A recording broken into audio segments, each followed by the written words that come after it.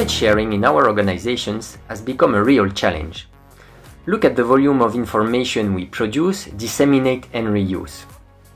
Despite the available expertise and the efforts done, our organizations still do things differently, and this impedes interoperability and makes it harder to retrieve information.